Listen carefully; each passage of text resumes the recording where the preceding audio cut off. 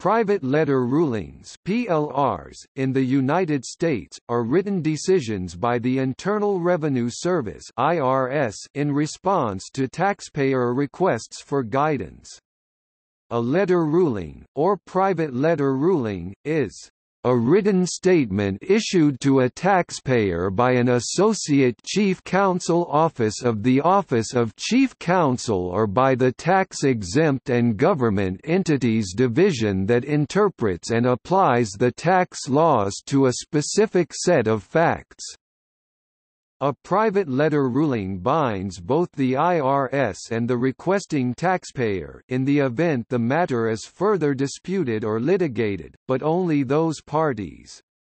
Thus, a private ruling may not be cited or relied upon as precedent by other taxpayers.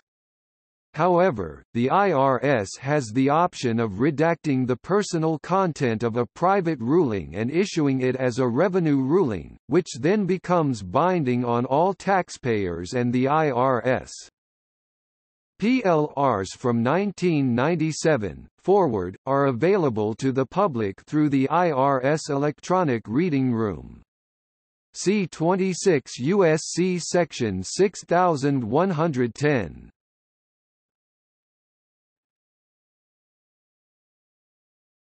Topic: Similarity to Technical Advice Memorandum.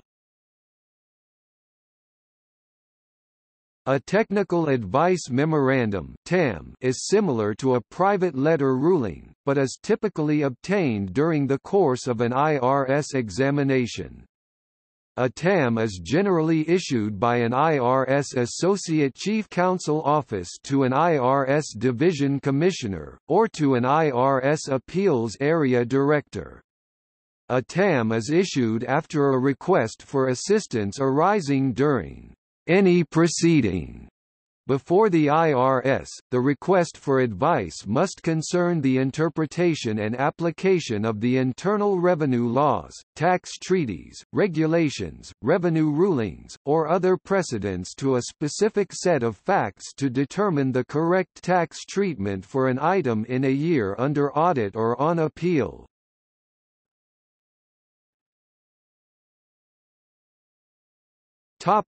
See also: Advanced tax ruling.